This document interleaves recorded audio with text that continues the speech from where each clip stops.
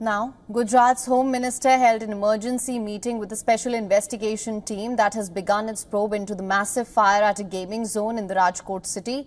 28 people were killed in the fire, many of them school children. The Chief Minister and Home Minister visited the site to assess the scale of damage here. Officials who were responsible for construction of the facility have been summoned to the collector's office at 3 p.m. Gujarat Chief Minister Bhupendra Patel announced an ex gratia of 400,000 rupees. That's 4 lakh rupees, equivalent to about $4,815. Speaking about the investigation, the Special Investigation Team's head, Subhash Trivedi, said a team has been formed and a full probe will be conducted. Gujarat Director General of Police has instructed the commissioners of police and district superintendents of police to inspect all gaming zones in the state. The fire erupted as many school students were playing in the gaming zone. Most were here during their summer vacations.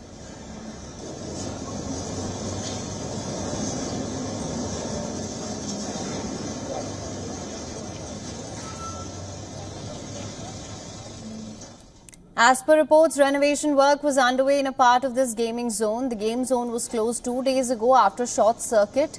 However, the gaming premises were reopened on Saturday.